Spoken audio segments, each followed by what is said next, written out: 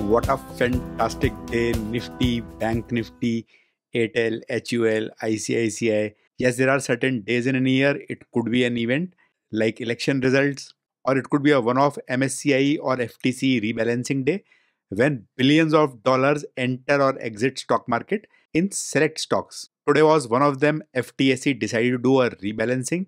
About $1.5 billion entered the stock markets in select stocks. Stocks like Cochin Shipyard hit 10%. ICIC was a beneficiary. It went up 4.5%. Overall, it was a fantastic day in the stock markets to sell. And I'll talk a bit more about it in the nugget section. It's a philosophy which I've created over months and I've already released several videos on it. The video may be slightly long. Hopefully you'll have patience to watch it or maybe watch it over the weekend. But I think it will add a lot of value if you agree with the philosophy. On lovely days like today, you at times feel like chopping off one line and just enjoy the greens. SBI has been sulking and it continues to sulk. There was a period 2 months back when I decided to short SBI, and that is where it went up like a rocket and I lost significant money in the options market. Mahindra & Mahindra saw inflows, ICICI Bank saw inflows, JSW Steel was re-rated.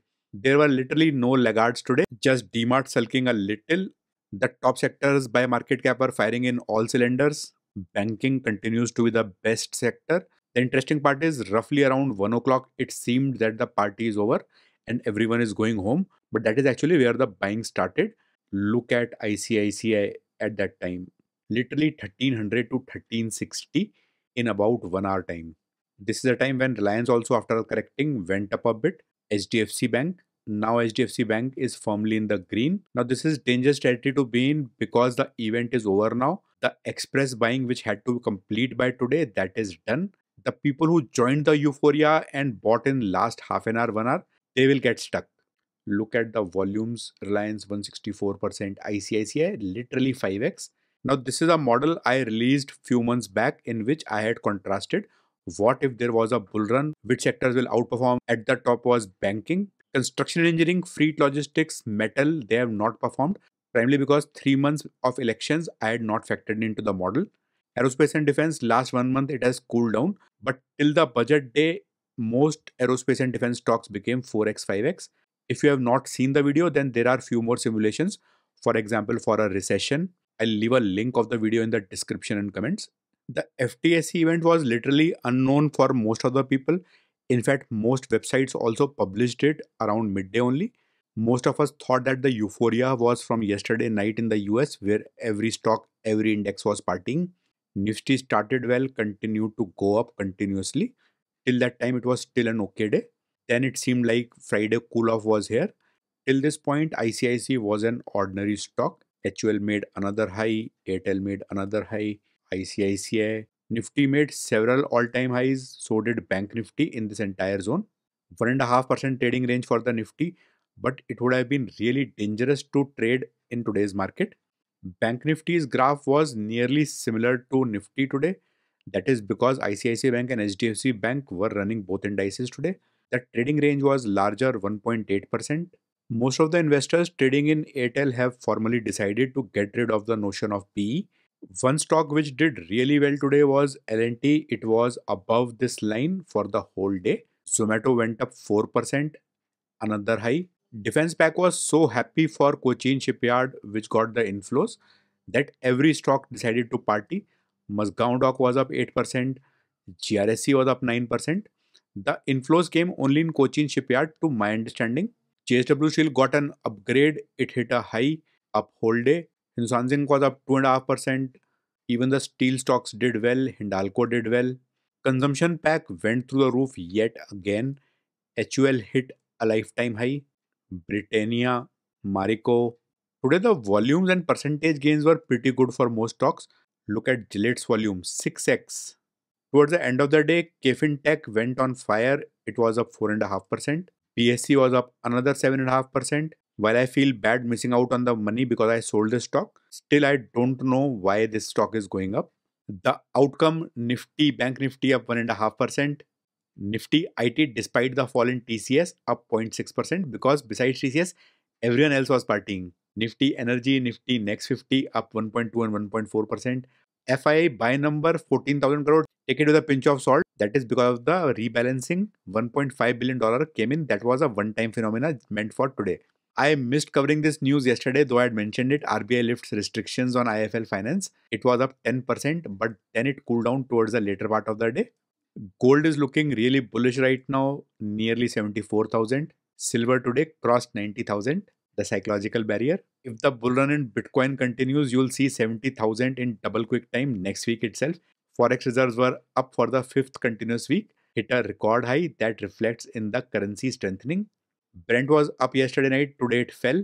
Apple's party may get popped very soon. The sales have started, but if you are getting an iPhone within 10 minutes of the launch on the launch day, then it is not a good news. No surprises, ICI is at the top, followed by Airtel, HDFC Bank, Reliance, M&M. The list gets longer with HUL, L&T, Maruti, JSW Steel, all strong performers today. The laggards SBI, Grasim, TCS, Bajaj Finance, IndusInd. Only 6 stocks were down today. Next 50 was even better and greener. Look at the fat percentage changes in the green. The best performers were Zomato, IRFC, Bajaj Holdings, Bosch, DLF. Despite the huge run up today, Cochin Shipyard, BDL, Garden Reach are still in red. Mahindra and Mahindra did get the inflows, 6x volumes, up 5.5%. TCS down 0.3%, rest all was green on IT. Today NTPC did not do anything, but the sector was up 2%. Nearly everyone was in a cheerful mood, volumes were good. Reliance up 1.1% is always good news for the bulls. Nearly everyone except Oil India and MRPL was up. Reliance's volumes 2.5x, that's the largest company in India. Consumption pack perhaps was the best. Both subsectors were up 1.2% and 1.5%. The tool I showed you in the initial part of video was where this dashboard actually began. Banking was at the top in that list. It did pretty well today. Automobile was somewhere in the middle. Nearly everything green except Tata Motors. Chemicals was not doing well at all at that time and it was excluded. However, it has caught up pretty well. Today it was shining. Construction engineering was fantastic today. It was at number 2 in the tracker. Today L&T was up 3%, RVNL 6.7%. Paisabazaar and KFin were up a lot today. Home building was not supposed to do well and that hasn't done well at all. Oil and gas was at number 2 from the bottom. Not a single green entry here. Same with household goods. It is at the bottom in the tracker. No green entry here. Telecom sector actually Bharti Airtel only matters and that has gone up a lot. It was in the top 5 or 6 in the tracker. Overall, I would say the model has done well. Today's list was too long, so I had to create a board here. I sold partial stake in HAL. It was up a little. This was still in loss. Mrs. Bector, the profit was nearly 10%. I sold it. It went up more. Varun Beverages, I had bought a little for trading. That is because after the quarterly results, it fell a lot. I sold it off today, minor profit only. When windfall tax was removed, I bought Reliance for trading and that didn't work out that well. Today there was a little profit. I freed the capital. I tried the experiment with Hindustan Zinc around the dividend time. Today I sold it for little loss. Overall profit only if you equate it with dividend. KRBL was blocking a lot of my capital. I sold the remaining part of the portfolio also. I'm trying to reduce a bit of microfinance in my portfolio. That is because that sector is not receiving government support at all these days. Page Industries, again, I had bought a little for trading, which I sold. There is still remaining in the long-term portfolio. Around the Disney deal, I had bought Network 18, but forgot to sell it next day. Then it became a loss, but I booked it to move forward. Britannia, just like Page Industries, I had some in the trading portfolio. From the investing portfolio, I sold 3 stocks, Bajaj Holdings. The entire Bajaj pack has gone up a lot, celebrating the new IPO. I think it is overdone and it was time to book profits for now. Trend has gone up 1 to 2% every day. It is not sustainable. L&T was like family silver, but I feel that the result for L&T will not be good this quarter. I bought a little MRPL, that is to average down. I still believe MRPL's results will be fantastic this quarter. Now, what am I trying to do with all this selling because this has freed up some capital? Let me walk you through the thought process. So there was a news earlier today, LTI Mindtree, a key beneficiary of US rate cut. Now let's try and find ERP here: interactive, data, cloud, enterprise apps, cloud consulting, customer success, low code, cyber security, data, digital engineering. Here is SAP. This is the ERP part. This entry is supposed to make them a lot of money. I'm not doubting the potential, I'm not doubting the company, but if it was such a big thing, it would have been a lot bigger on their website, because marketing teams highlight what will create most revenue.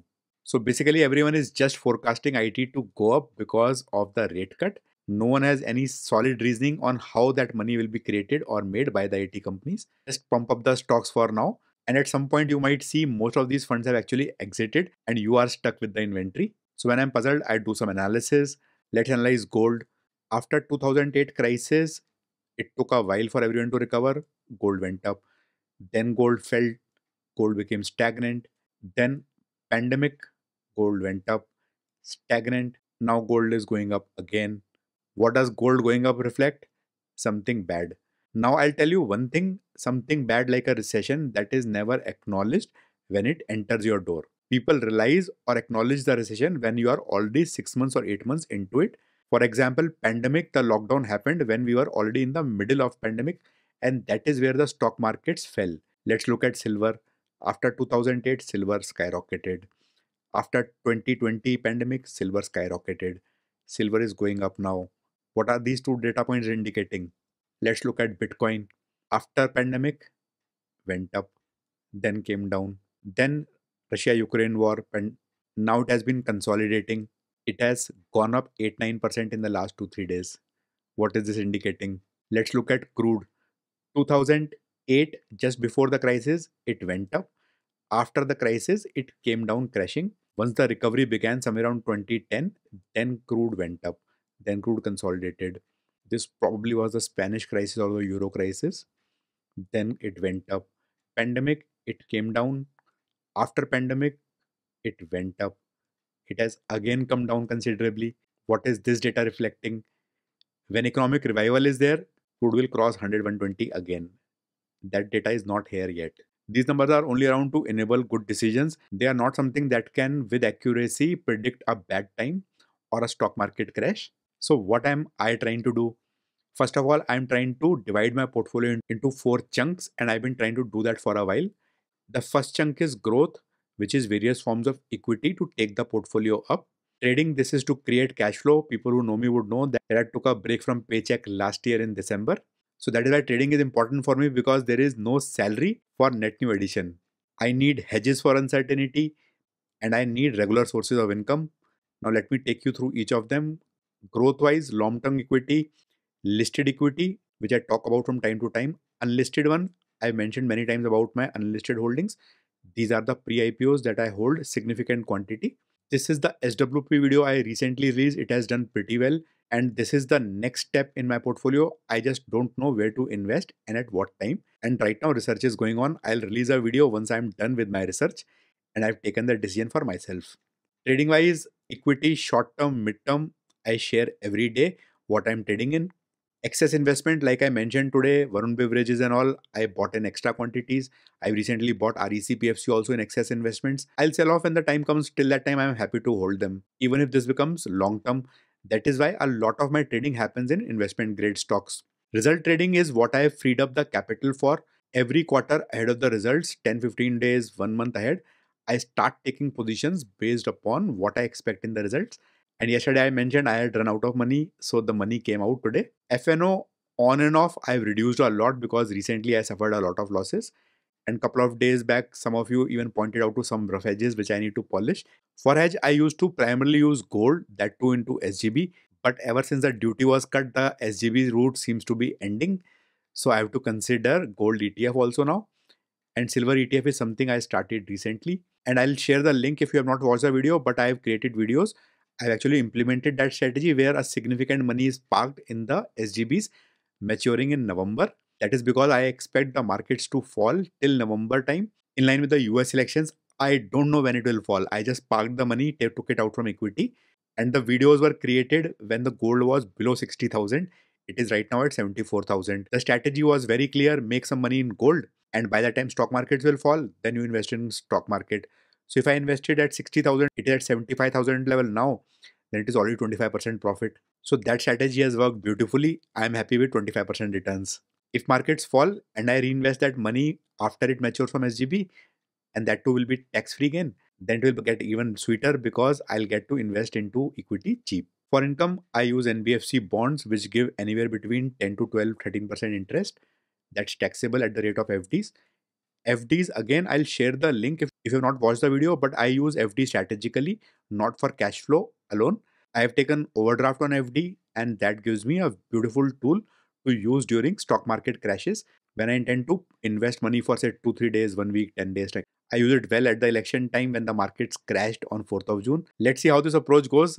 I've taken the first step today by withdrawing some money out. Weekend is here. If any of these videos add value, do watch them. Let me know your feedback on the philosophy I'm trying to adopt in the comment section. Thanks for watching. I'll see you next week.